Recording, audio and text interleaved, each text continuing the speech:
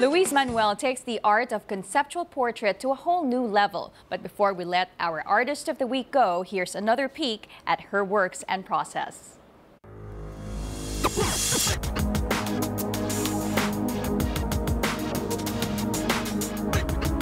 There is, a bit of controversy wherein I've heard some people saying na, my photos look disturbing, my photos look weird. But then, I always think to myself na, and these are my thoughts. I just keep these criticisms as, things to keep me stronger. Always be inspired.